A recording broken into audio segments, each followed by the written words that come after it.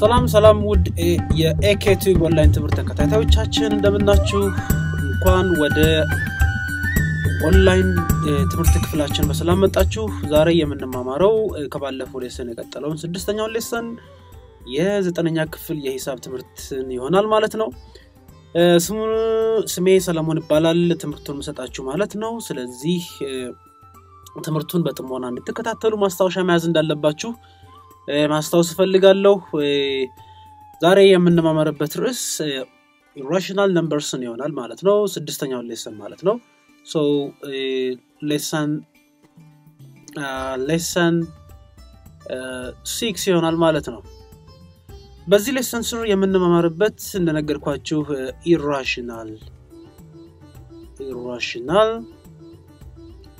numbers የሚለው ይሆናል ማለት ነው irrational numbers በምንልበት ጊዜ ምን ማለት ነው irrational number የራሱ የሆነ ዴፊኒሽን አለው ማለት ነው so ዴፊኒሽናችን እንደሚከተለው መጻፍ እንችላለን so it is a decimal number it is a decimal number it is a decimal number that is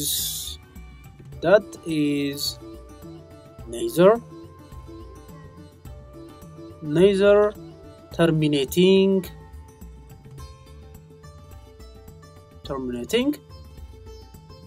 nor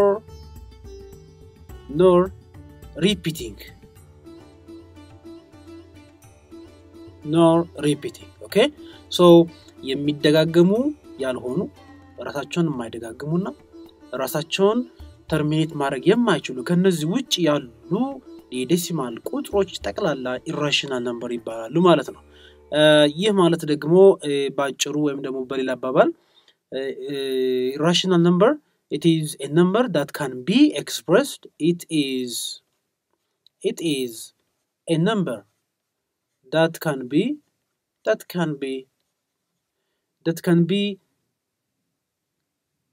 expressed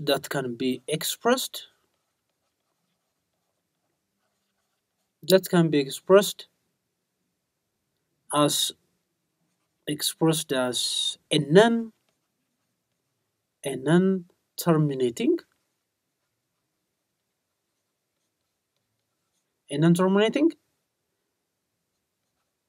non-repeating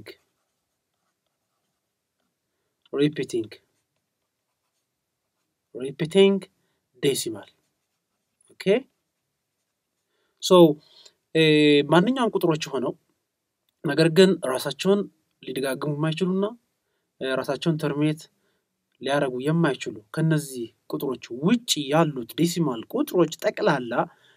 irrational numbers ማለት እንችላለን ማለት ነው so these irrational numbers ራሳቸውን መደጋገም የማይችሉ ወይም ደግሞ ተርሚኔት ማድረግ የማይችሉ ከነዚህ neither terminating nor repeating numbers or decimal numbers are called irrational numbers so በዚህ መልኩ irrational numberዎችን መመልከት እንችላለን ማለት ነው so we have the following examples the following are some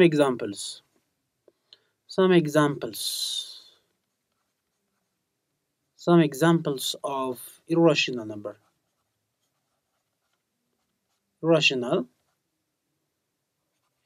numbers ለምሳሌ irrational number ምን መሆን ይችላል 0 point or 2 points 2 3 2 4 and 2 5 and so on so እንደዚህ አይነት ቁጥር ቢኖርን ይህ ቁጥር ከዴሲማል ፖይንቱ በኋላ ስትመለከቱት 2 3 ይላል 2 4 ይላል 2 5 ይላል ስለዚህ ሪፒት ነው እንዳንለው ራሱን የሚደጋግም 2 ወይ 1 ወይም ከዛ በላይ ዲጂቶች የለንም ስለዚህ ነገር ግን ምን አይነት ፎርም አለው እዚህ ጋር ስትመለከቱት ራሱን የመደጋገም የሚሞክር አይነት ባህሪ ያለው ነው ስለዚህ ሪፒቲንግ ማለት አይደለም ግን ተርሚኔት ያደርጋል እንዳንል የሚቀጣጥ የፓተርን የሆነ ፓተርን አለው ራሱን ሊደጋግም የሚመስል ማለት ነው ስለዚህ ይህ ምን ይባላል ማለት ነው which is called irrational number ማለት እንችላለን so it is rational number because ምክንያታችንን በዚህ ማቅረብ እንችላለን ማለት ነው has a pattern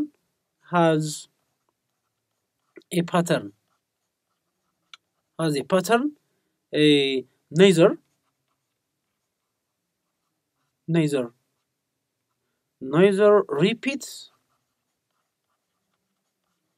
repeats nor terminate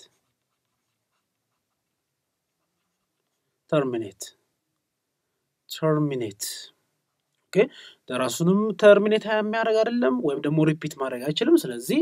ይህ ቁጥር ምንድነው ማለት ነው ኢራሽናል ነምበር ማለት እንችላለን ማለት ነው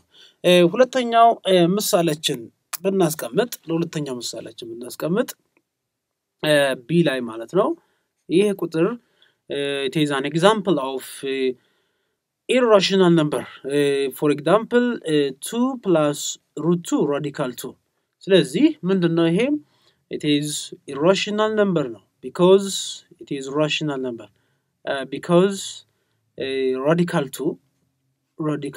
is an irrational number so እዚህ ጋር ምንድነው የተመለከተው አንድ irrational number ወይም ደግሞ ራሱን ሊደጋግም ወይ ደግሞ ሪፒት ላያረግ የሚችል ለምሳሌ radical 2 ከስኩዌር ሩት ሲናወጣው 1.414 ይያልን ወይም ደግሞ 1.144 ይያለ ራሱን ለመደጋገም የሚሞክር ግን exactly ራሱን ሪፒት የማያደርግ ቁጥር ከሆነ ያንን irrational number እንለዋለን ስለዚህ ሩቱ ደግሞ የዛ አይነት ባህሪ ስላለው it has a pattern neither repeat nor terminate so ያ ቁጥር ሲደመር ሁለት ሊሰጠን የሚችለው irrational ቁጥር ነው ማለት ነው so በዛ ምክንያት ሁለት ሲደመር ሩቱ ማንኛውም ቁጥር ሲደመር radical 2 ምን ይሰጠናል ማለት ነው irrational ነው ማለት ነው በሶስተኛ ደረጃ ምሳሌ ብንወስድ radical 2 ሲደመር radical 2 ይሄም ራሱ ምንድነው ማለት ነው it is an example of irrational because ሲደመሩ ሁለት irrational ቁጥሮች ሲደመሩ ሌላ rational ቁጥር ነው የሚሰጠን ስለዚህ because it is rational number because sum of irrational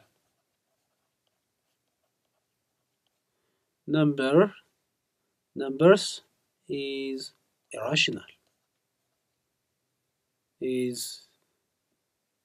an irrational ይሰጣል ማለት ነው ኦኬ ሁለት irrational ቁጥሮች ስንደምራቸው ውጤታቸውም ራሱ irrational ነው ሶ በዚህ ምክንያት ምን ይሰጣል ማለት ነው radical 2 ሲደመር radical 2 ውጤቱ irrational ስለሆነ ይህ ቁጥር ምንድነው ማለት ነው irrational number ነው ማለት ነው ሶ በዚህ መልኩ irrational ቁጥርን አንደርስታንድ ማድረግ እንችላለን ስለዚህ እዚህ ጋር irrational number ምን ማለት ነው irrational number ማለት their numbers neither terminating nor repeating ናቸው ማለት ነው ሶ ከነዛ ውጪ ያሉት ምን ይባላሉ irrational ራሳቸውን ሊደጋግሙ የሚችል ቁጥር ያላቸው ዴሲማል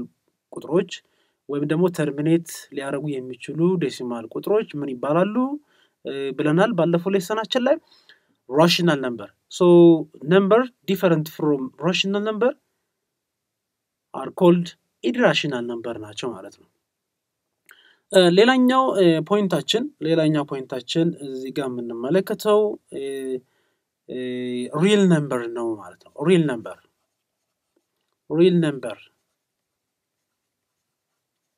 numbers ኦኬ ምን ማለት ነው real number የራሳቸው የሆነ መገለጫ ባህሪ ወይም ደግሞ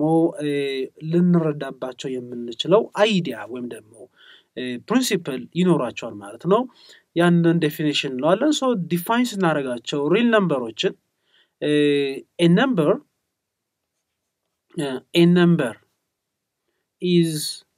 called or is said to be a real number, a real number, if and only if and only if it is either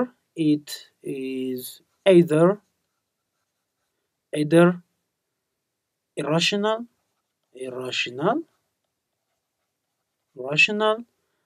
or irrational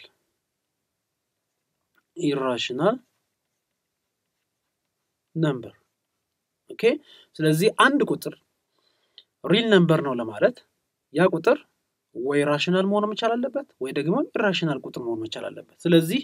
the set of rational እና irrational ቁጥሮች ሁሉ ጊዜ ምንድናቸው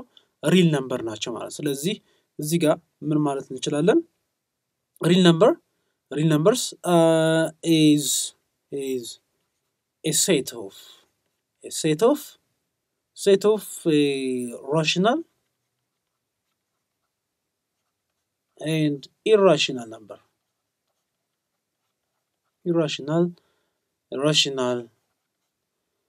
numbers. okay ስለዚህ irrational እና የirrational numberዎች ስብስብ ወይም ስብስብ ምን ይባላል ማለት ነው real numbers ማለት እንችላለን ማለት ነው so real numberን በዚህ መልኩ ማስቀመጥ ወይ መጻፍ እንችላለን real number can be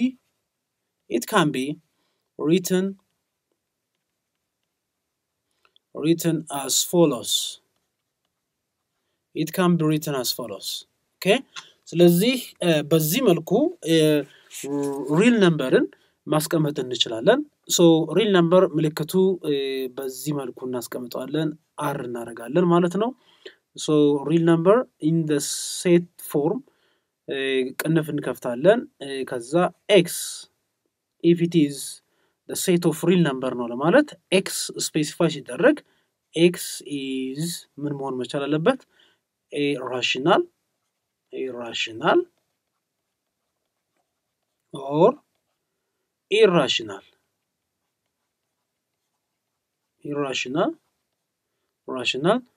numbers or number okay ስለዚህ ይሄንን ያዘ ስብስብ ምን ይባላል ማለት ነው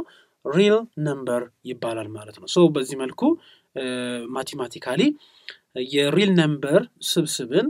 ወይም in the form of set ማስቀመጥ እንችላለን ማለት ነው so እዚህ ጋር አንዳንድ ነጥቦች አሉን so that for rational numbers for rational numbers ይህ ቢኖረን for rational numbers a over b and c over d with positive denominators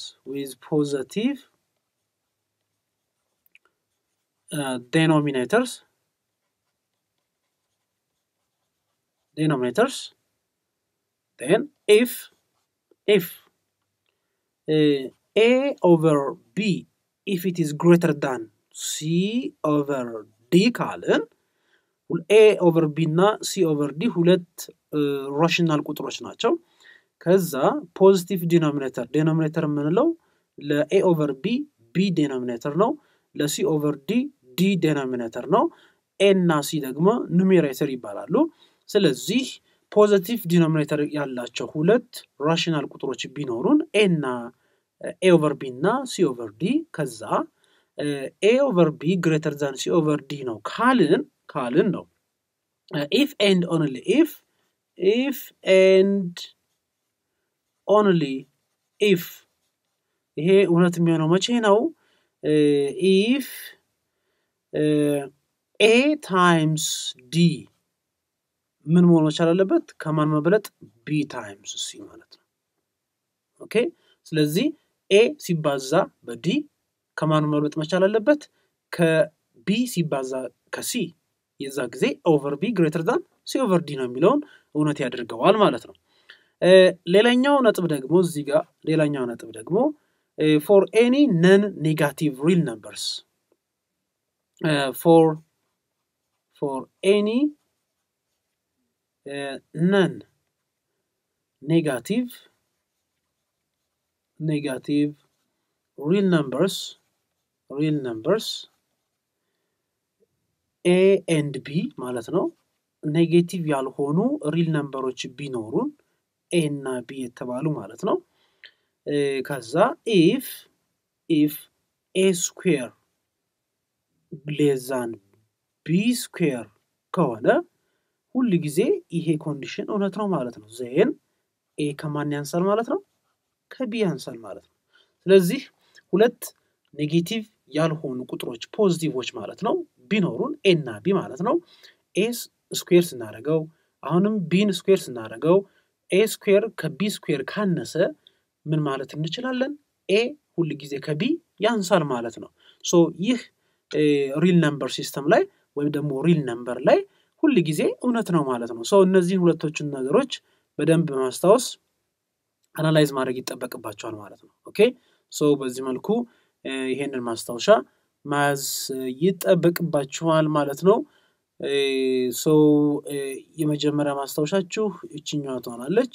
ይህ እውነት ከሆነ ይሄኛውና ይሄ አንድ አይነት ነው ማለት ነው ሌላኛው ደግሞ ማስተዋወስ ያለብን ሁለት ራሽናል ነምበሮች ቢኖሩን ነው a over b greater than c over d ካለን ሁሉ ጊዜ a times b a times d ከb times c መብለጥ መቻል አለበት ማለት ነው ሶ እነዚህን ማስተዋወስ ይተበቀባቸዋል ኦኬ ሶ የተወሰኑ ኤግዛምፕሎችን ክላሪፋይ ለማድረግ ብንመለከት ምሳሌ የሚከተለው ኤግዛምፕል ይኖረናል ማለት ነው example compare the following numbers compare the following numbers a ላይ ምንድነው የተሰጠን 2/6 and 3/5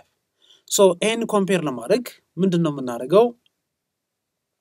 እዚህ ጋር ማሰብ ያለብን ማየት ማወቅ ያለብን ላይ የተሰጠንን a 2/6 greater than 3/5 ካልን a times b a times d must be greater than b times c ማለት ነው ስለዚህ እዚህ ጋር ምን ማወቅ አለብን 2/6 ማለት a over b እንደምንለው ማለት ነው ስለዚህ መጀመሪያ እነዚህን ቼክ ማድረግ መቻል አለብን 2 times 5 ክሪስ ክሮስ አድርገን ስንት ይመጣል 10 ይሄ ማለት ደግሞ ማን ነው a times d ነው ማለት ነው a times d የምንለው ነው then አሁንም 6 ሲባዛ በ3 ስንት ይመጣል 18 ይሄ ደግሞ b times c ነው ማለት ነው b times c ስለዚህ እዚህ ጋር ኮምፔር ስናደርግ ምን አየን a times d is less than b times c ይህ ማለት ደግሞ ምን ማለት ነው a times d ማን ነው 10 ነው 10 less than 18 b times c ደግሞ ማለት 18 ነው ስለዚህ እዚህ ጋር መልሳችን የሚሆነው ምንድነው ማለት ነው ኮምፓሪዝን ስንፈጥር ተማሪዎች 2/6 therefore 2/6 ምን ይሆናል greater than or less than 3/5 ማለት ነው ኦኬ ሶ በዚህ መልኩ ኮምፓሪዝን እንፈጥራለን ማለት ነው ሌላኛው b ላይ ይሄ ቢሰጠን b ላይ negative 1/8 አለን እና ሌላ ደግሞ 3/9 ቢለን አሁን እዚህ ጋር በደንብ ማወቅ ያለብን ከሂሳብ ህግ አጻጻፍ መሰረት 3/9 ማለት እንደዚህ ማለት ነው -3/9 ማለት ነው ስለዚህ ይሄንን ኮምፔር ስናደርግ ምንድነው የምናደርገው ላይ በተሰጠን ሪሌሽን መሰረት -1 times -9 ሳይሆን ኔጌቲቭ ላይ ወጣለች ስለዚህ ፖዚቲቭ 9 ይሆናል ስለዚህ ስንት ይመጣል ማለት ነው ይሄ -9 ይሄ ማለት ደግሞ a times d ማለት ነው ይሄ የa times d value ነው ኦኬ ሌላው 8 ሲባዛ በ3 3 ጋር ኔጌቲቭ አለች ስለዚህ 8 ሲባዛ በኔጌቲቭ 3 ስንት ማለት ነው ይሄ 3 ጊዜ 8 24 ማለት ነው ኔጌቲቭ አለች ኔጌቲቭ 24 አሁን ይሄ ደግሞ ማለት b times c ይሆናል ማለት ነው ኦኬ ስለዚህ a times d ከሆነ ይሄኛው ደግሞ b times c ነው አሁን እዚህ ጋር ኮምፓሪዝናችን ጋር ማን ይበልጣል ነው ስለዚህ ኔጌቲቭ 9 እና ኔጌቲቭ 24 ማን ነው ትልቅ a times d ከማን ይበልጣል ከb times c ይሄ ማለት ደግሞ ኔጌቲቭ ትንሽ ቁጥሮች ሁሉ ጊዜ ከኔጌቲቭ ትልቅ ቁጥሮች የበለጡ ናቸው በዛ ህግ መሰረት a times d ኔጌቲቭ 9 ነው b times c ደግሞ ኔጌቲቭ 24 ነው ስለዚህ ይህ ስለሚበልጥ ምንድነው የምንለው a times d greater than b times c ካልን እዚህ ጋር መልሳችን ሊሆን የሚችለው 2 negative 1 over 8 is greater than 3 over negative 9 ማለት ነው ሶ በዚህ መልኩ ኮምፓሪዝን መፍጠር እንችላለን ሶ በዚህ መልኩ ሁለት ቁጥሮች ቢሰጡን ሁለት ራሽናል ቁጥሮች ቢሰጡን እንዴት ኮምፔር እንደምናደርግ በላይ በተሰጠን ሪሌሽን መሰረት ወይም ደግሞ ህግ መሰረት እንደዚህ ማየት እንችላለን ማለት ነው ኦኬ ሌላኛው የመወያ ነጥባችን የሚሆነው about exponents and radicals ነው so exponent እና power of 10 ማለት ነው exponents and radicals እንመለከታለን ኦኬ የመጀመሪያችን እዚህ ጋር የምንመለከተው about square root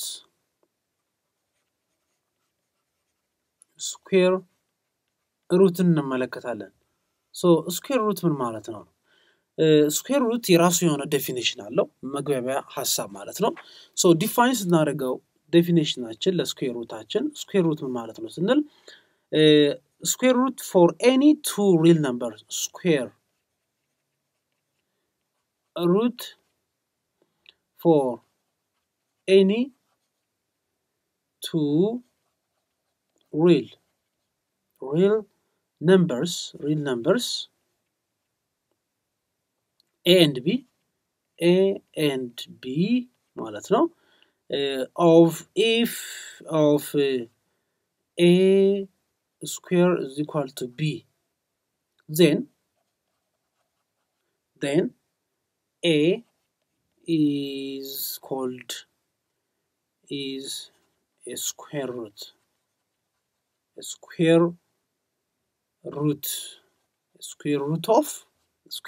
of b ነው ማለት ነው ኦኬ ስለዚህ አንድ ሁለት ቁጥሮች ቢኖሩ ሪል ቁጥሮች ቢኖሩ ማንኛውም ሁለት ሪል ቁጥሮች a እና b ቢኖሩን ከዛ a square is equal to b ከተባለን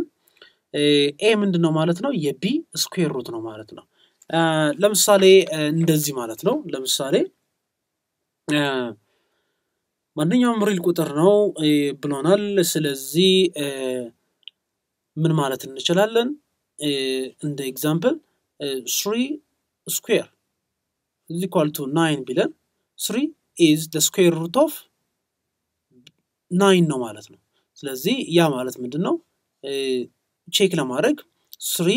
የ9 square root መሆኑን ቼክ ለማድረግ both side ምን እናደርጋለን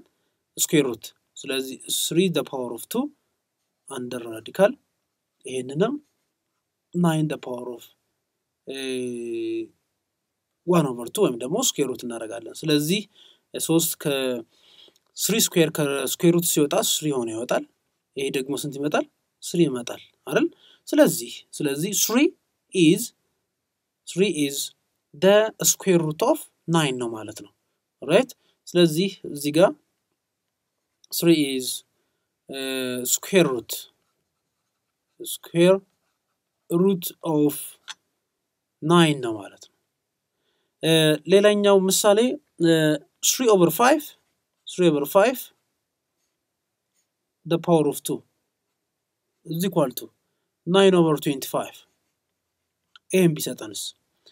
so እዚህ ጋር ምንድነው የምናደርገው ኦንላይን እንደወሰድነው both side square root እንወስዳለን ስለዚህ 3 over 5 የ9 over 25 square root መሆኑን ማወቅ መቻል አለብን ማለት ነው ነው ወይስ አይደለም ብንባል ስለዚህ 3 over 5 square አለን under radical is equal to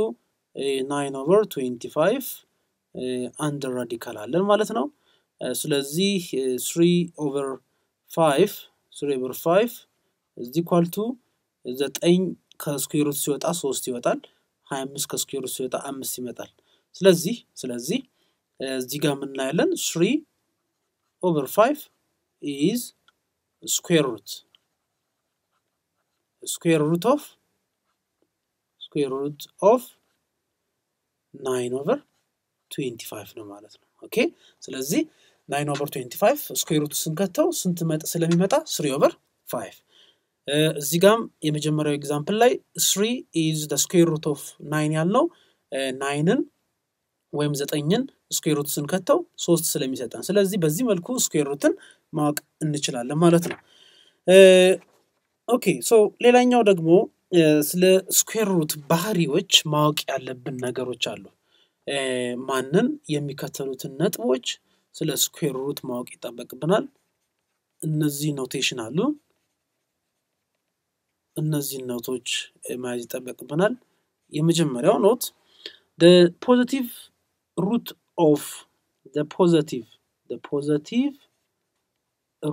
or square root of a number is called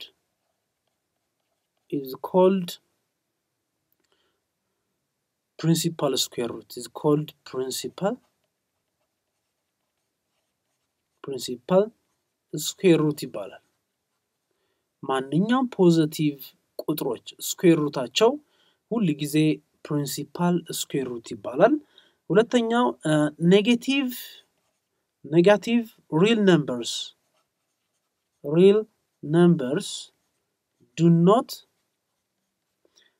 have square roots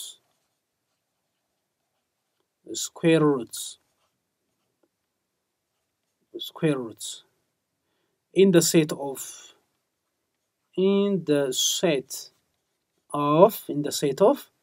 real numbers since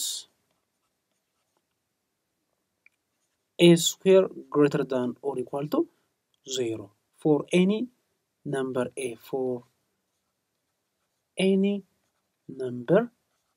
ማለት ነው ማንኛውም ቁጥር a ቢኖረን ያ a ግን ኔጌቲቭ ካልሆነ ማለት ነው ስለዚህ ያንን ቁጥር a ስኩዌር በመናረግበት ጊዜ ወይ 0 ወይ ከ0 የበለጠ ከሆነ ሁሉ ጊዜ ምን ይኖራል ስኩዌር ሩት ቫልዩ ይኖራል ነገር ግን ኔጌቲቭ ሪል ነምበሮች ከሆኑ ወይም ደግሞ ማንኛውም ኔጌቲቭ ሪል ነምበር ወይም ማንኛውም ኔጌቲቭ ቁጥር ካለን ያንን ስኩዌር ሩት ፈልጉ ብንባል ሁሉ ጊዜ ስኩዌር ሩት እንደሌለው ማወቅ ይጠበቅብናል ማለት ነው ስኩዌር ሩት ቫልዩ አይኖርም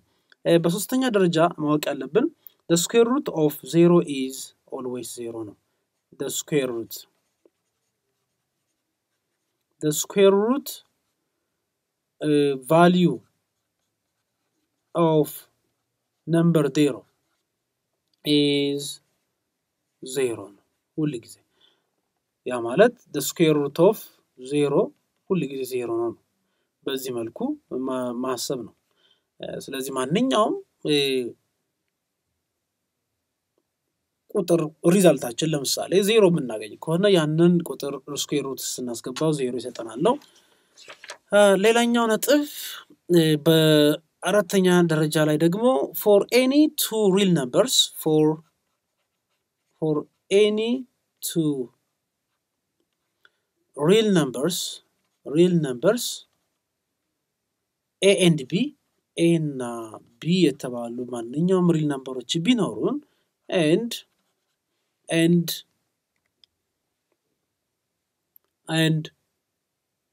positive integer and positive integer n የተባለ ማለት ነው then if a the power of n is equal to b ከሆነ ምን ይኖርናል እዚህ ጋር ተማሪዎች a የተባለው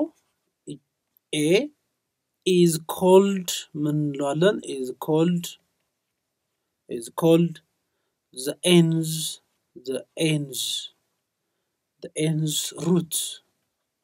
the n's root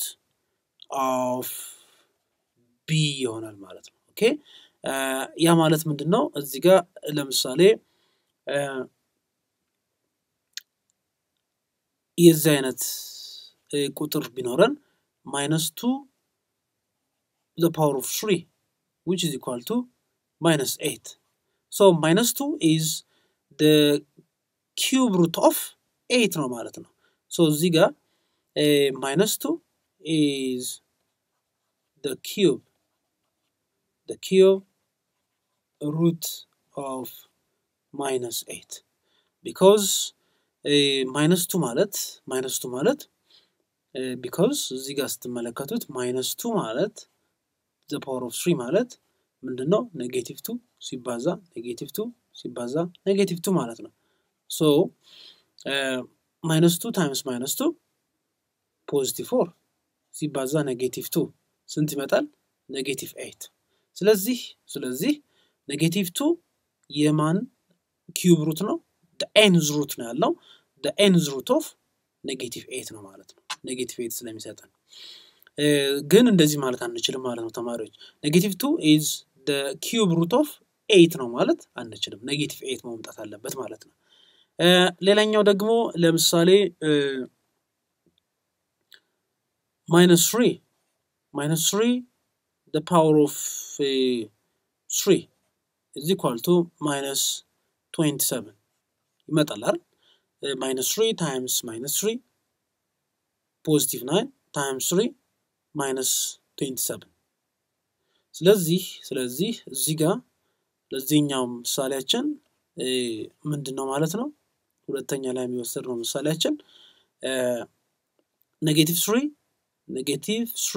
is the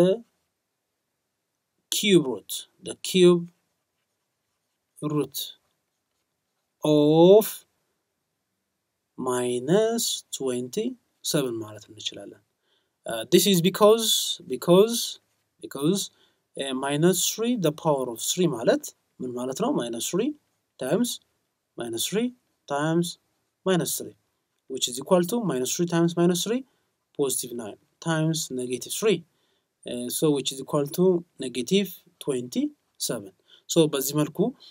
እንደዚህ ቼክ ስናደርገው እውነት የሚመጣልን ከሆነ ያንን ቁጥር የዛ ቁጥር n's root ነው በሚል